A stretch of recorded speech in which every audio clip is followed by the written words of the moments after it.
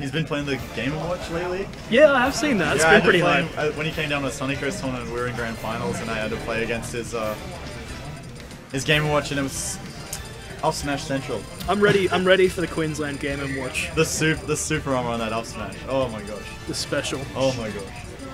So gross.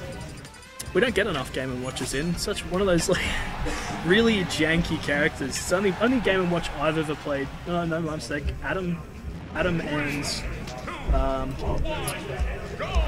Warrior player. Who's the Warrior player? Queensland Warrior player.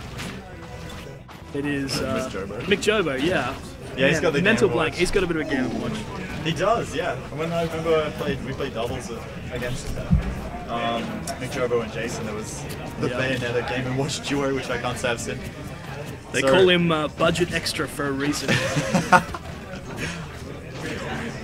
So, oh, that was cool. That was clean.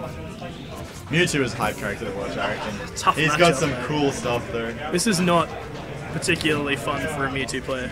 So, I didn't even know Cap had a Mewtwo. I have seen it a couple times, but I don't see it as often as I would have thought. Obviously not too happy with the Cloud-Lucas matchup, understandably. Oh. It's pretty universally decided to be yeah, that's what's going to be scary in this matchup. I think, is the Nair drag-off.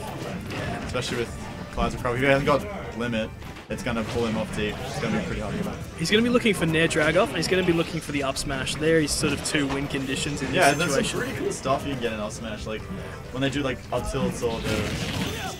And SadHour is just going to be looking to ledge trap him. Just standing Cloud things. Just Cloud things, yeah. Yeah, dodging in between them. Falls back into it. Between the strokes. I wonder if Cap can do the Nair footstool disable. That'd be cool. I'd get hyped. I'm looking for it. I'd scream a little. Whoa. Wow, Oh, yeah, okay. Because he just died. Just the last hit, yeah. That would have been like the last couple frames. Oh, nice flip grab clean. Gotta be careful on stage. That dare is pretty scary. SadHour he's moving a little too much off stage for my liking. He's sort of giving Cap a couple of entries in to sort of really drag him down. So I'm just gonna have to. Oh, that was a bit raw. Yeah. He's just playing a little too ballsy for my liking. They both thought they just jumped in the F smash. I don't know, Cap's Mewtwo is looking pretty spicy. You know, so hard to punch.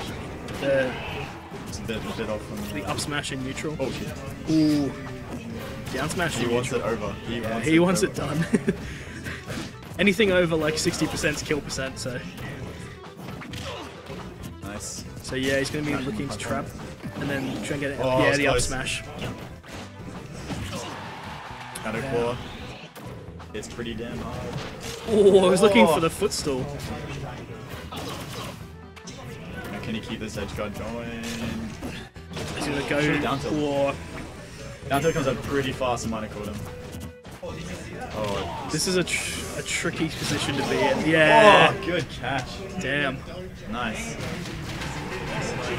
Alright, so 3-1 to... 3-1 to SadHour. SadHour.